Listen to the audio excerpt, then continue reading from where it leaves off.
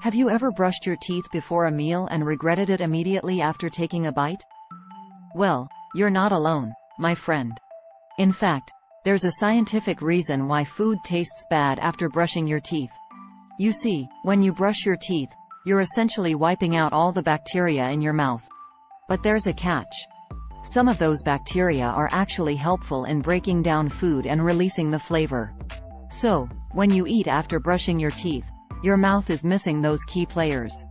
It's like trying to play basketball without your star player. Sure, you can still play the game, but it's not going to be as good. Or, in my case, it's like trying to brush my teeth with a basketball. Trust me, it doesn't work. So, there you have it. The reason why food tastes bad after brushing your teeth. But I have a solution. Instead of brushing your teeth before meals, why not brush them after? That way, you can enjoy all the delicious flavors of your food without any interference.